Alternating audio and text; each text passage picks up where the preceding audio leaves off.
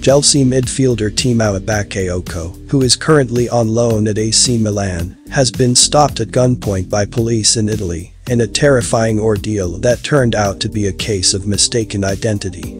The French midfielder was reportedly pulled over by cops in Milan. A video retweeted by Sport Italia journalist Tancredi Palmieri captured the terrifying incident.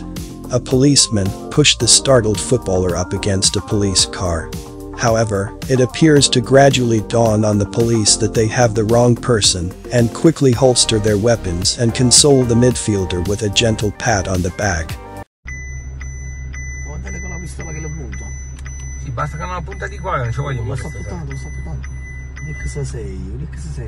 Fatti proprio avanti, No, basta che non sparano. Ma è una macchina nuova quella, che sei? Che c'è? Facciamo. Fatti più avanti. No, le vedo. Lei lo punta, oh. Le vedo. C'è una visuale precisa proprio.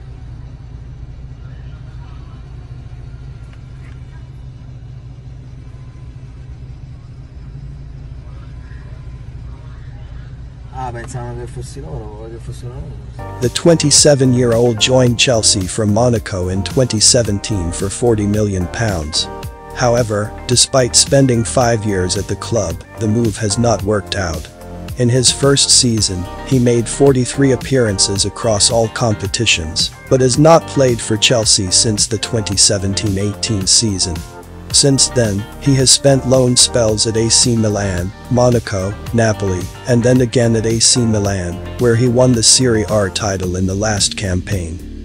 On Sunday, French publication Foot Mercato reported that Bakayoko is finally leaving after agreeing a deal with the Ligue 1 club, Marseille.